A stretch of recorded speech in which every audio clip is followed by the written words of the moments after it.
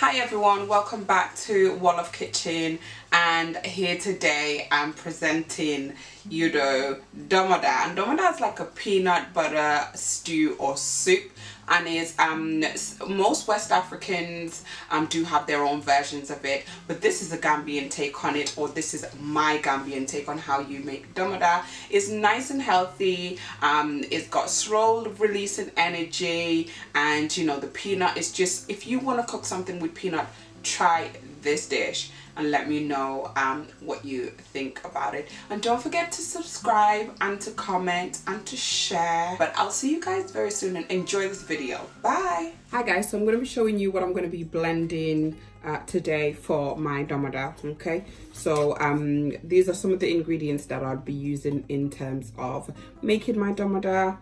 But here I've got a medium and a little onion, which is white onion. I'm going to be blending. I'm going to be using a little bit of the Scotch bonnet to blend with my onions, and I'm going to be using some tomatoes as well to put it all in the blender, nice and simple.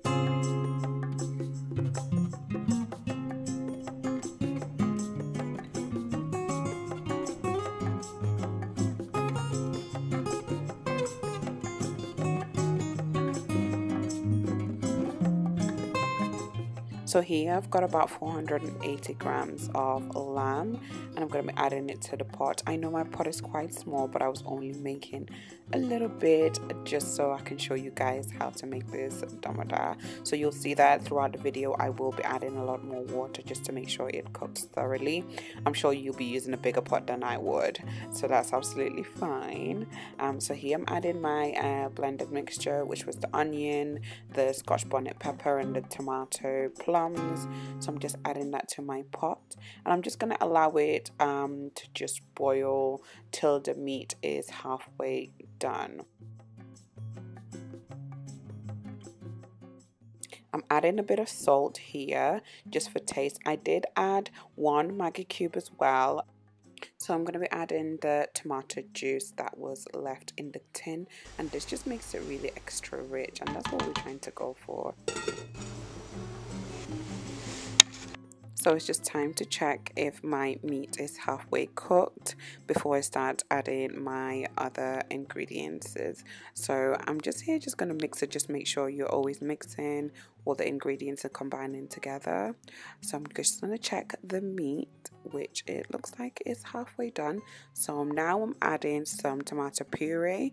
So I've added 2 tablespoons of tomato puree there. Again, I'm adding a bit more water just because my pot was quite small, but you won't require to do that if you've got a bigger pot than mine. I was just trying to be fancy with this pot, but hey ho. So here I'm adding some Natatu, which is called locust beans, or the Nigerians will call it dawa dawa or iru. So I'm adding a little bit there just because it gives it that authentic taste. So the vegetables you can add here is either garden eggs, some people add sweet potatoes. I want to add some carrots, but I'm going to be just parboiling it, so I don't want it to be overdone, just a little bit. You'll see that I will remove it later on in the video, just because I like it a bit crunchy. You know how I roll pop that Scotch bonnet in, because it just gives it that nice aroma, and yeah, it is just well needed in there. And right now I've got like my spicy taste buds, so it's perfect. So here I'm just checking my carrots, and I'm going to be removing that also with the Scotch bonnet. And here I've got the Zimbabwean peanut butter, and here I've got Skippy, which I love. I love Skippy. It's so nice in DOMODAH. So I'm going to be adding 2 spoons of the Zimbabwean peanut butter and 2 spoons of the Skippy. So this is tablespoon, and here I'm just going to mix it, and you'll start to see that the DOMODAH will start thickening up nicely, and I'm going to slow it down and cook it and get just all this beautiful ingredients to just mesh together. So I'm just going to taste it to see exactly what needs adding. I will be adding a 1/4 teaspoon of sugar. I know, yes, sugar. It does taste really nice. Try it with your DOMODAH. I like my DOMODAH a little bit sweet. I don't like it too tangy, but this is how I prefer to do it. So what I'll be doing is I will be adding my carrots back into the pot, just because, as I said, my DOMODAH is nearly ready. They're still crunchy, which I absolutely love, and my husband loves it too. And you don't want to overcook your vegetables. That's not what you want to do with vegetables. So I'm just gonna allow it to cook again.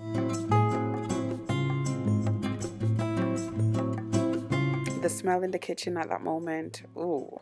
But here I'm adding my lime. I added the whole lime in it as well, so it just gives it a really nice balance.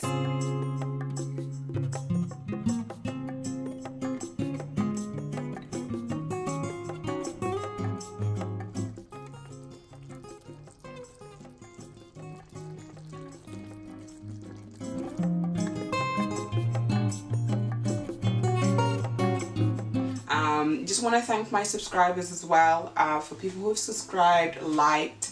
I really do appreciate you. Thanks for always obviously coming back and showing the love. If you haven't subscribed yet, just subscribe, you know, subscribe and join the Wollof Kitchen family. And don't forget to press that notification bell.